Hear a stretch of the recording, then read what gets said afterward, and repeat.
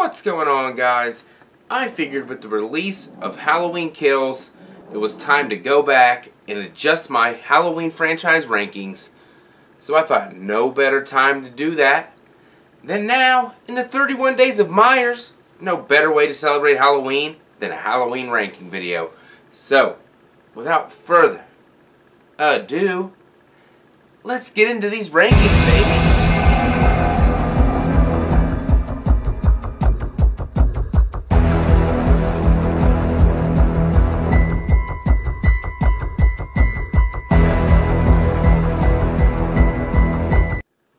What's going on, everybody? Welcome back to the channel. Welcome back to Faccis Cinema. If you're new to the channel, definitely hit that like and hit that subscribe. It would definitely help the channel grow and help me get to my goal right now of 2,000 subscribers. It would mean the world to me, and I love interacting with all you guys. It's fucking badass. I had to shout out Fright Rags as well. I know they put out some new Halloween t-shirts, so I had to grab myself the Halloween H2O one. Thing of beauty, one of my favorite in the franchise. Had to pick this bad boy up. So if you have not, go to Fright Rags and check them out. They're looking fantastic with the shirts they got going on right now. But you guys aren't here for the shirt talk. You guys are here for a Halloween franchise ranking video. So I think it's time to get into this bad boy and see if anything has changed with the release of Halloween Kills, which, by the way, I'm growing to really enjoy, getting close to love. It's getting up there now. Alright, so now, currently there are 12 films in the Halloween franchise, so let's go break these things down. Coming in at number 12, I have Rob Zombie's Halloween 2 from 2009. I know I tried to give this movie another shot. I really did. I tried to give it a fair shake. Maybe if it wasn't a Halloween film, maybe that would have some influence on me to, you know, rank it a little bit higher. But it does have Halloween in the title, and it does have Michael Myers in the movie, if that's what you want to call Hobo Myers. I know a lot of my buddies on Killer Flicks and whatnot really enjoy this film. I, on the other hand, do not. I despise this film, and it will probably honestly always be last on my Halloween list. So Rob Zombie's Halloween 2, sorry. Bottom of the barrel, number 12. Number 11, Chad, I know you're going to be mad, Halloween Resurrection. Yes, I can have a good time with this movie and have fun. On my stream I had with Chad, we had a great time talking about the movie. I embraced it for what it was. If you have not checked out that video, go over to my channel pages and look up Halloween Resurrection Talk, and you'll find that video of me and Chad live discussing everything about Halloween Resurrection. But I've come around to Myers and the creep in the shadowy in this movie, but other than that, the acting is really bad. The characters we don't really care about at all. And just cheesy, corny dialogue that doesn't belong in a Halloween movie. And come on, dude, they use first person like camera. No, I'm not into that in a Halloween movie. Nope, number 11. Number 10, I got Halloween 5, The Revenge of Michael Myers. Is it a good movie? Not really. But do I watch it every year? Yeah. Because it flows so nicely in the early Halloween franchise. Like, you watch 4, you gotta watch 5 to get to 6. You have to watch it. It's the middle of the Thorn trilogy, so you really can't leave it out or skip it. Yes, Michael Myers' mask is terrible in this movie. He comes out of closets like a drunk guy. They kill off Rachel, who we really love, in the first 15 minutes of the film, and give us Tina, which we don't want. And Jamie is mute for almost 75% of this movie. And Michael cries because his tears have the power to heal. Yeah, that just doesn't work for me. But I'm still going to watch it every year. It's just probably more nostalgia than anything. Grew up with this one.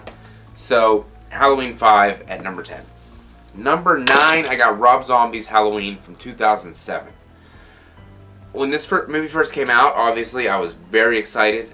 We haven't had a Halloween movie in 5 years, and that was Resurrection, so anything would be better than that. And then we get this white trash version of Michael Myers that, when I put this movie in, I skipped the first 40 minutes because I just don't care. We don't need the backstory like that. We don't need to know that he came from a white trash family, Rob Zombie, like everybody in your films. We don't need to know that. But once it kicks into the John Carpenter remake part, then I find enjoyment with it.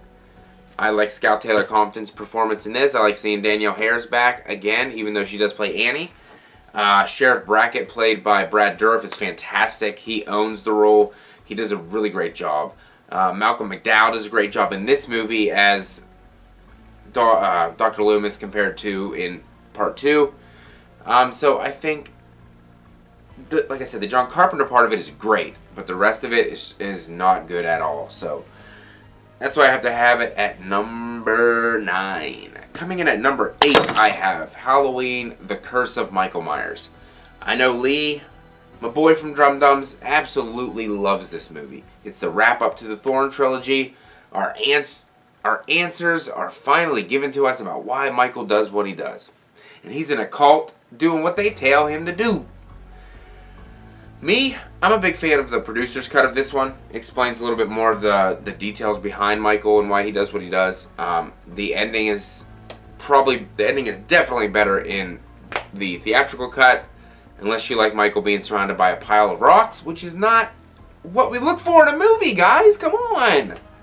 It's never stopped me before, so I know it ain't gonna stop him. But the kills are brutal in this movie. Michael's brutal in this movie. But the concept that he was in a cult and they have to sacrifice, you know, the bloodline. Nah. I don't need that in my Michael movie. Even though the John Strode head explosion is one of the best kills in the franchise. But that's beside the point, not enough to save this movie to raise it up any higher. But this is another one I'm not going to skip if I'm having a marathon. So, Halloween, The Curse of Michael Myers at number 8. Coming in at number 7, Halloween 3. It is not this low because I don't like it, because I absolutely love Halloween 3. I think it is a blast. Tom Atkins is the man, getting all handsy with all those ladies in that movie. We got the I don't know what they are. The henchmen in this movie are robots filled with the green slime. All resemble Michael Myers from Halloween 2 with that slow walk. Even includes Dick Warlock, who played Michael Myers in Halloween 2 in this movie. So that was always nice. John Carpenter's back. Got the John Carpenter score throughout this whole thing. It's fantastic. This is the anthology route that he wanted to go after doing Halloween 1. But then, of course, they made him do Halloween 2, and then this came out. And with the name Halloween in the title, people were pissed because Michael wasn't in it, and that's who people came to see. But if you ignore the fact that it has Halloween in the title, Season of the Witch is a fantastic film with one of the most brutal villains ever, Conal Cochran, who kills kids, for crying out loud. He kills the children, which is the scariest thing ever, which Michael didn't never do until now. But this is a son of a bitch. He doesn't care about nobody. He said the planets align, this is what has to be done, and he doesn't think twice about trying to do it. The masks are great, the jingle's great, the theme's great. Halloween 3, I'm giving it all the love it deserves. Number 7. Number 6, right in the middle, Halloween 2 from 1981.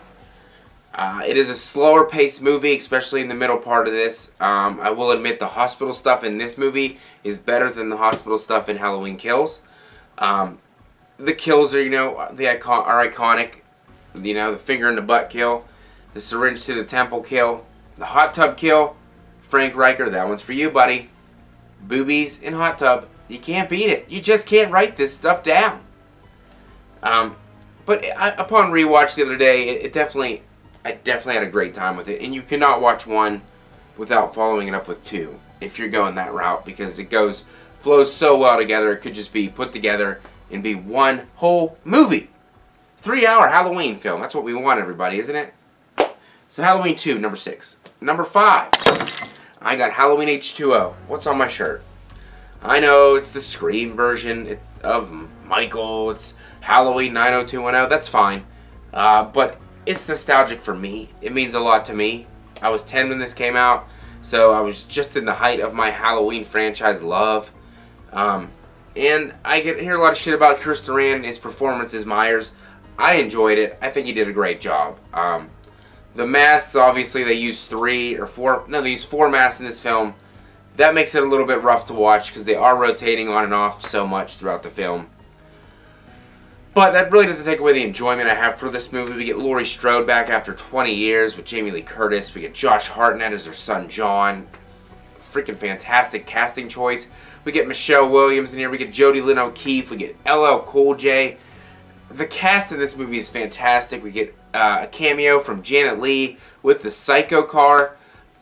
It works in this film. There's not a lot of kills, obviously, in this movie. But the kills we do get, I really enjoy. The setting is different, obviously. We're not in Haddonfield anymore. We're in California at the prep school. It works because it's like an isolated area, you know what I mean? Confined inside the school. So Michael's in there, and the only way really to get around him is to, you know, kill him or take him out. And the iconic end of the movie when Jamie Lee goes back in and fights Michael one-on-one to the death, and it works. This summer, terror is not taking a vacation. Halloween H2O, number 5. Coming in at number 4 for me, the newly released Halloween Kills. After first watch, I never would have imagined it would be up this high. I thought it would have been in the bottom 3 or 4. But upon multiple rewatches, it gets better each time. The kills are amazing, obviously. All practical effects. The flashback scene might be one of the best scenes in the entire franchise for me. Michael looks great. The Dr. Loomis lookalike, no CGI, by the way, if I'm not mistaken. That's all makeup effects by Christopher Nelson. Looks amazing. Looks identical. Could have used without some of the zoom-ins, but it is great. We finally get to love Karen in this film. The mob scene where they're kicking his ass, I actually really enjoyed. I thought it was a great scene. It looked great. When the music kicks in and then he just goes like to battle. That was a badass scene. It's still fresh in my mind, you know. It could go up or down, but currently right now I'd have to put it at number 4. And I think that's a pretty damn fair shake. I've seen some people have it towards the bottom of their list. I've seen others have it at number 1, actually. In number 1, number 2, number 3, around that area. So it's a mixed bag when it comes to this film. But the more watches I think you have of it, the more you will appreciate it and actually start to fall in love with it. So Halloween Kills, number 4. Number 3, Halloween 4. The Return of Michael Myers. This was 7 years after Halloween 2. We went 7 years without Myers being on screen. And then he comes back in this film, bringing back that fall, October Halloween atmosphere. I think the cinematography in this film is amazing. People don't like Myers' mask in this one. I actually love it. It's right here on the shelf. It's one of my favorites. I think it works. His original mask obviously got burned in the fire, so he would not be able to have that exact mask. And there's no way they would probably sell that mask in, you know, any kind of store. So he had to take what he could get that looks similar, and it's believable that that's the choice we got. A lot of people said he should have stuck to the bandage look. I don't know how I would have felt about that. Maybe if we had it at the time, I would be like, hell yeah, that's badass. But we didn't, so it would just be very weird to see that now. But it was creepy the time he did have it on. We get amazing Dr. Loomis dialogue in this film as usual. He's pretty much the main guy. That's who we love. We get Rachel and Jamie and the connection they have. The sisterly bond, and they help defeat Myers in this film. It was badass. The ending when he gets shot up by the police. You haven't got a police force! This is a classic. If I'm going to watch a Halloween movie, this is definitely going to be one of the ones that I'm going to pop in right off the bat. Because it has everything I want. The score is great. Myers is brutal. Yes, he has the hockey pads on. We can look past it. Yes, he looks like Michael Jackson in one scene. Thanks for pointing that out, Dave McCrae. But this one really works for me. Number 3, Halloween 4. Number 2, Halloween 2018. You guys know that I adore this movie. This is what we got after Rob Zombie's debacle of Halloween 2, and that plot line came to an end, thank goodness. They gave us Halloween 2018. They brought Michael Myers back in the biggest way. James Jude Courtney dominated the role of Michael Myers. And then after Kills, obviously, no doubt about it, number 1 Michael Myers portrayal in the franchise for me personally. But he owned the role. The moment he got his mask back was so iconic. Yes, I hear people say should have been darker out, should have like a street light glowing when he put it on. I get it. I can see that. But it's still iconic to me. Coming out of the bathroom scene that was badass. Then he goes to the one-shot scene where he kills those two women back to back in one take. That's incredible. He looks amazing. He looks... Fuck. I mean, it is brilliant. Everything about this movie. The soundtrack is badass. David Gordon Green brought Myers back to the big screen in a big way. I can't thank him enough for that, and he gave us this nice little trilogy that he's making. So thank you, David Gordon Green. It has everything I want in a movie. It has brutal kills. It brought back Jamie Lee Curtis again to play Laurie Strode. They finally killed him, you think. But then they leave you with that ambiguous ending where he's vanished from the fiery basement and you hear the breathing, and that's the end of the movie. It works for me. It's one that I go back to over and over and over again. I can't get enough. Cannot get enough. And also, oh man, I got peanut butter on my penis. Number 2, Halloween 2018. And of course at number 1 we have John Carpenter's classic 1978's Halloween. You just can't beat it. I once had Halloween 2018 above this, but I cannot do that ever again. After watching Halloween 78 a couple times this Halloween season, it just proves to you why it is one of the best, if not the best, horror movie of all time. The best slasher of all time. It sets the mood and tone for what the franchise should have followed, but it bounced too far away. We got the mystique of Myers. He's there, he's not there. We got the innocence of Laurie and Michael kind of taking that away from her. We have an amazing soundtrack. The theme that we've heard for the first time. It's so iconic. On a limited budget to make this movie, and the cult and the following that it has today is insane. Like, I'm sure John Carpenter never would have thought that this movie right here would have grown to this huge franchise with 12 movies, going to be 13 movies, all the masks, the merchandise, the figures, the posters, the box sets. It's incredible. And all because John Carpenter had a vision, and this is what he had. And Michael is probably one of the most iconic horror characters of all time. When you think of horror movies, that's where I go, right to the Halloween franchise. And it's all thanks to Halloween 78. The mood, the atmosphere, the mystique, everything about it. Is he human? Is he inhuman? What is he? Is he a ghost? Is he the Shape? And Dr. Loomis, played by Donald Pleasence. The best character, I think, in the Halloween franchise. And he is a shining star in this movie. And it really doesn't get much better. Dr. Loomis held this franchise together for so long, and then whenever he passed away, Donald Pleasence, it kind of took a turn, and it was trying to get back to where it was ever since. And I think with 2018 and Kills, it's climbing back up, but it still didn't reach the pinnacle of Halloween 78.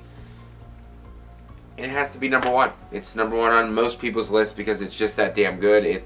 For me, I gotta do a review again on this, but for me, Halloween 78 is a 5 out of 5 movie.